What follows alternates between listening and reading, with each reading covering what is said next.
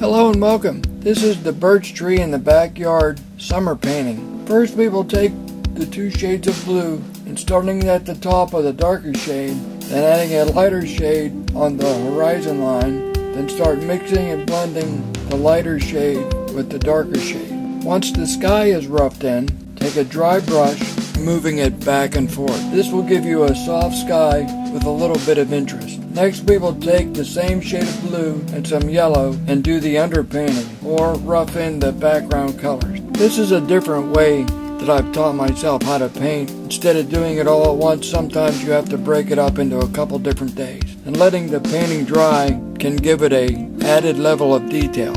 After the painting is dry, I will take some liquid white and start to put in the tree. Next we will take some black thinned down and create the shadows on the tree and small branches. The light is coming from the right side of the painting, so the shadows will be on the left side of the tree. Now we will take some of the dark green and using a 1-inch brush I cut at an angle, I will tap the very top end of the brush into the dark green paint and then tap it onto the painting. This time of year the foliage is a little darker and thicker. Next we will add some yellow and put that right on top of the dark green.